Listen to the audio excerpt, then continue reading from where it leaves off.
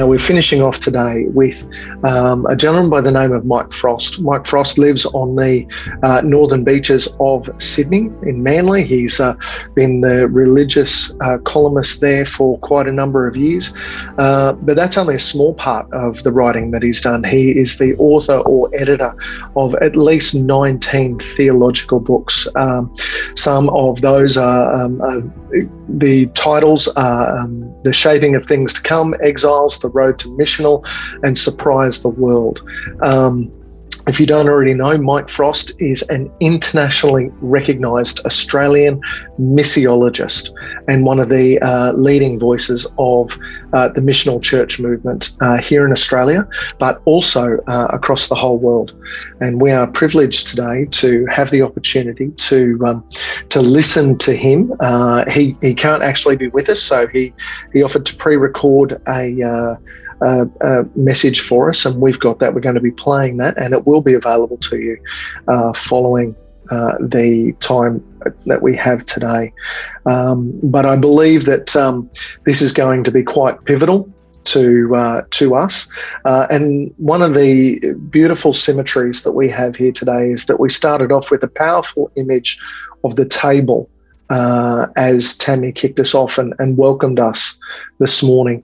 And today, this afternoon, Mike is going to take us out, and he's going to be talking about the power of the table. So sit back and get a pen and paper or note-taking device of your choice, and we're going to listen as Mike Frost shares with us the power of the table. Hi, everyone. My name is Michael Frost, and I want to talk to you about the power of the table when it comes to our understanding of Christian community, family, and indeed our understanding of church.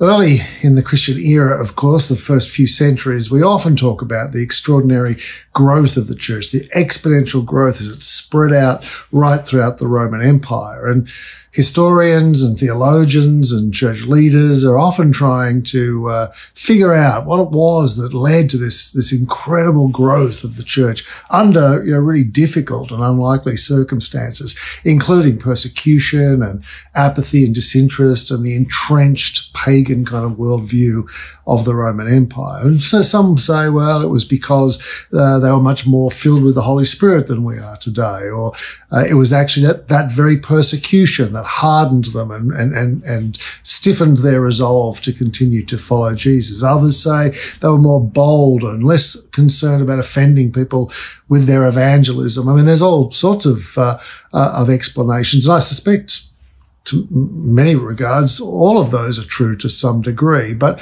one of the things that you don't often hear spoken about was the incredible importance of the table to the early church. You see, early churches didn't meet in auditoriums or purpose-built churches like we do. They didn't even sit in rows in the same way that we do, whether in pews or more comfortable seating. They met around tables, by and large. In fact, it wasn't uncommon in the ancient world for there to be public feasting in your town or your city. Most people saw that happening most nights of the week. Most of those public feasts, and here I'm not talking about a dinner party or a gathering in somebody's private space, but a public feast, a big long table or several tables set up in market squares or in public courtyards or even in laneways or back alleys. Big tables would be set up, food would be laid out on them. People would gather in this very public sense to feast together. But more often than not, those public feasts were actually hosted by what we know today as guilds. Now, a guild was a gathering of like-minded people, usually business people who are working in the same industry, the same profession. They would gather together in these collective guilds, which had a kind of a religious dimension to them. It wasn't just a businessman's dinner. There was a real sense in which, say, all the silversmiths in the town or all the stonemasons or all the sellers of cloth would gather together, not just to network and do business, but to actually pay homage or to worship the patron god or gods of their particular profession. And so, for example, if it was a silversmith guild meeting, they would all meet around this big long table. Offerings would be made, burnt offerings would be presented, certain prayers or chants or recitations would be done, and there'd be a sense in which they were kind of appeasing or satisfying their God and anticipating their God's continued benevolence on their work life. And then after that sort of religious process, then it would be like a businessman's dinner. You know, they'd be talking about the price of silver or how hard it is to get purple cloth these days in town. I mean, all the usual networking and kind of business relational stuff would happen after that. So if you were living in an ancient village or town in the Roman Empire and you're walking home along a cobblestone street one evening, you saw a big long table in a courtyard or a square somewhere, and men gathered around it, you wouldn't think twice about it. You would just think it was a guild meeting. You might smell the burnt offerings. You might hear the chanting or the hubbub of the liturgy that they were engaged in. But you would just keep on walking by because you're not a silversmith or a stonemason or whatever the group might be. It had nothing to do with you. You would just continue on to your home. However, when the Christian movement gets launched, their meetings in some respects look very, very similar. They also often ate at big public feasts. They also dragged tables out into courtyards and public squares and laneways. They also had, as part of their meal, a ritual, a kind of what looked like a kind of a religious offering of some kind. They weren't making offerings or burnt offerings or those sorts of things, but it involved bread and wine, and certain words were said and certain prayers were presented. However, if you were walking home in your ancient town or village, as I just referred to earlier, and you happened upon a Christian worship gathering, it didn't look anything like any of the guild meetings that you would have perhaps seen on other trips home from work. Yes, there'd be a big long table, and yes, it would be in a public setting. And yes, there'd be people all around it. And yes, as I said, there would be prayers and a kind of a ritual of kinds, including bread and wine. But here's the difference, and it was a phenomenal difference. It included women. I mean, if you walked through a public square and you saw a table in which men and women were sitting together, equals, sharing meals with each other, it was staggering. It was breathtaking. It was visually stunning.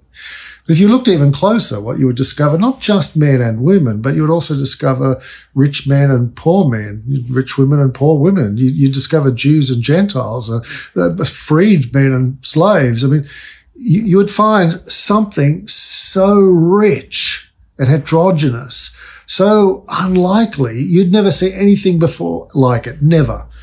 You were used to seeing free, wealthy men eating public meals, but this was unlike anything you would have seen before.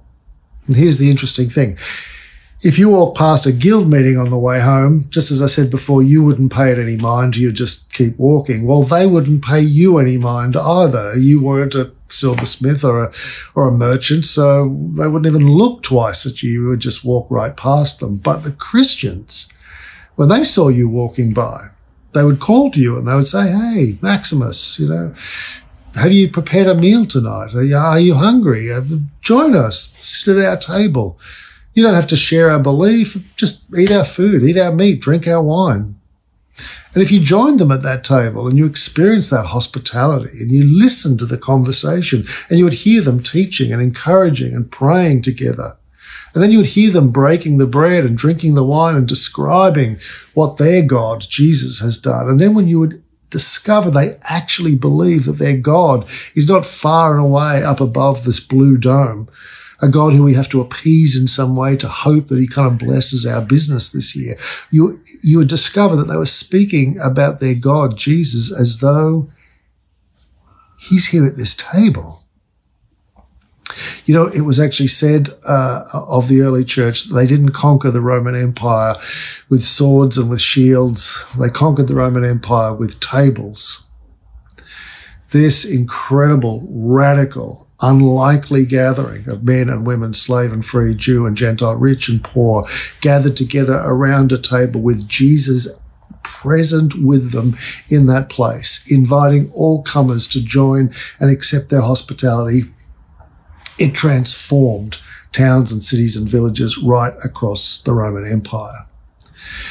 I can't help but wonder whether we've lost something of that. Definitely in our churches, it seems, where that feast with bread and wine, which we now call in various settings the Mass or the Eucharist or the Lord's Supper or Communion, often appears to be kind of quarantined in a section of our gathering, doesn't it? In some traditions, it's a very significant section of the gathering. In others, it sometimes feels like, quick, let's distribute these things or we'll get back to what we really need to do when we gather. But in any case, it doesn't feel like a heterogeneous community, slaves and free and rich and poor and men and women and you name it, all gathered around a table, eating, sharing, practicing hospitality, generosity, life, conviviality, freedom, joy, experiencing the very presence of Jesus there in their midst. But by the same token, just as the church in some respects seems to have lost this incredible power of the table, which is meant to be at the very center of the Christian experience. Remember, Jesus really only told us to do one thing when we gathered, and that was to eat and drink and remember him. Not only have we often lost the centrality and the beauty of what that rough wooden hewn table really is meant to be about, but I wonder whether also in this day and age we've even lost this sense of what a table should be in the life of a family, a community, a neighborhood. Statistic after statistic now tells us that very rarely are families eating together around tables, that the dining room table is kind of often, it's a shelving unit where we just kind of put stuff as we're rushing in and out and back and forth. That people now eat meals often at different times. Different members of the family eat meals different times in the evening, that some eat with meals on their laps while they watch TV in the lounge room and some are in their bedroom while they're on their computer eating their meal. That this idea that we would come together and gather around this table, young and old, mom and dad, kids of different ages, maybe even extended family, grandparents or aunts and uncles and cousins, eating around a table together and experiencing this sense of oneness that the table invites us to experience. That's an increasingly rare thing. The fact of the matter is, folks, that you probably know as well as I do that when you sit people around a table, there's nothing magical about a table, but watch what happens when you serve food and drink, you eat together. It can't help but elicit a response of conviviality, of conversation, hospitality, and the like. A theologian named Letty Russell wrote a book called Church in the Round, where she talked about the need for a church to be three kinds of tables. And I think we can apply this also to our households as well. She said a church should be firstly, or not in any order, but firstly she mentioned that the church should be a round table. I'm sure you're familiar with the kind of the business language around having a round table discussion. When you're having a round table meeting, you know that generally means we're going to sit around a table, but it also means that at that table, we're going to collaborate. We're going to share ideas. We're going to put our contribution to whatever it is that we're working on the table, and it will be engaged with by others and incorporated or adjusted or edited or changed, and that we make a contribution to other people's ideas as well. The round table idea is that it's a place where collective wisdom is shared, where collaboration happens, where we engage together around a set of ideas that are important to us and that we believe we can incorporate and use collectively in the pursuit of whatever our particular company or business or organization might be doing. Now, in that respect, the early church was also a place like that. When you gathered together, different people prophesied, different people led, different people made a contribution to the collective worship and learning in the life of the congregation. And families need to do the same thing too, that a table can be a place where as a family gathers, we actually listen to each other. We hear the ideas, the dreams, the hopes, the aspirations, the desires that each member has, and that in fact we contribute to each other's ideas, that we collaborate as a family around the business of being family. The second table that she mentioned was the kitchen table.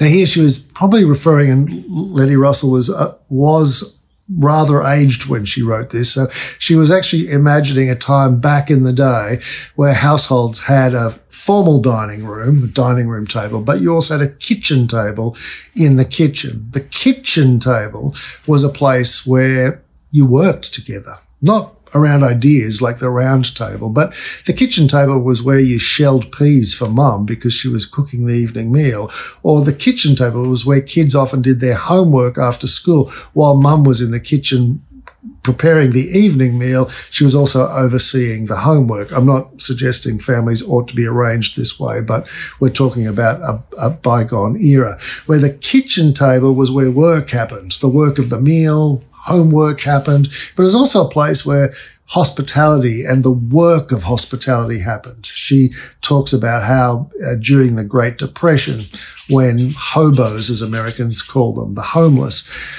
would come to people's homes literally begging for whatever food they could possibly find. But hobos didn't come to the front door, which is where invited guests went. They would go around to the back of the house and knock at the kitchen door. And there, people would open the door to them and invite them to the kitchen table and feed them whatever meagre rations or excess food they may have had. It was at the kitchen table where the kind of work of hospitality and generosity and where the work of family and shelling peas and preparing food and peeling potatoes and the like happened. So what she's saying is the round table is collaboration of ideas and dreams and work together around who we desire to be. The kitchen table is the kind of grunt work of what it means for us to serve each other and indeed others.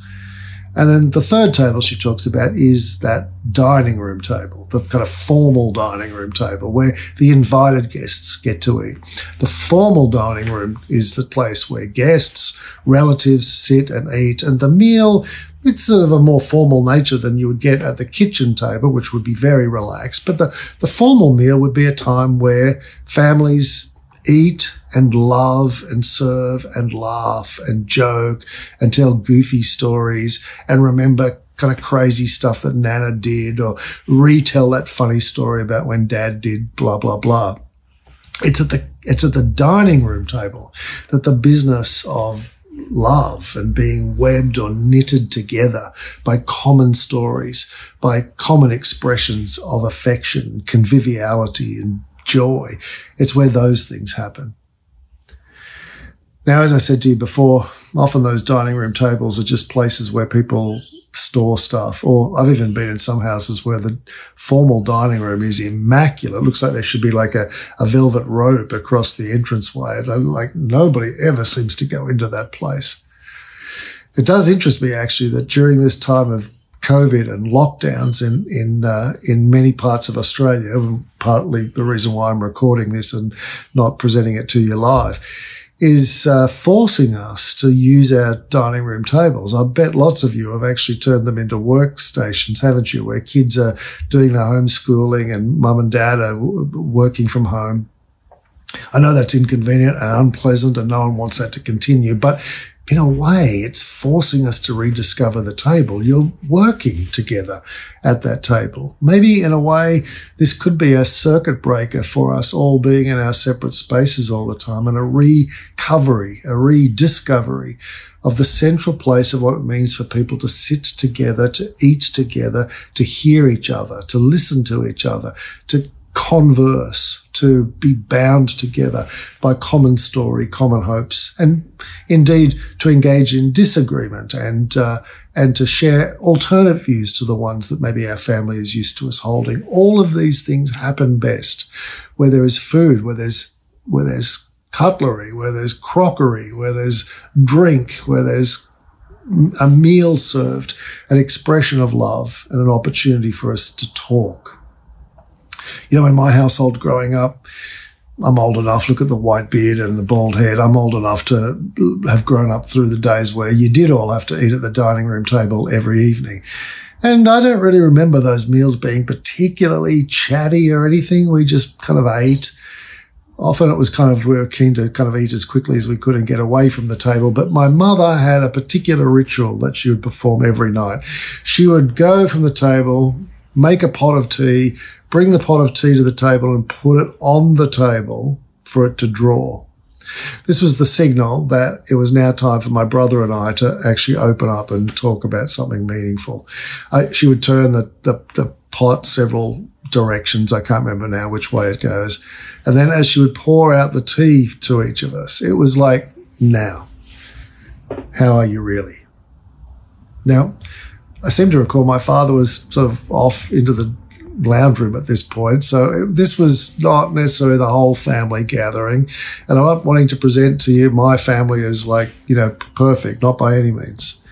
But there is something really beautiful about a ritual where a family it's indicated to them. You're not just refueling at this place. You're coming together and we sense that God is present here. And as a family, there are rituals we perform which invite us to be a round table sharing ideas, a kitchen table working together on common projects, and a dining room table where we laugh and talk and are bound together by common story. It's what the church was meant to be. That's what family is meant to be. The power of the table is a place where genuine conviviality, hospitality, family, community, church can grow and transform the world around it. Well, at least it did thousands of years ago. And one of the most radical things I think we can do is to recover the power and the beauty of the table in this day and age, in our households and indeed in our churches. Peace to you all, my friends. What a powerful message from Michael Frost to take us out today. You'll see I've posted a question there into the chat for you to consider in your groups.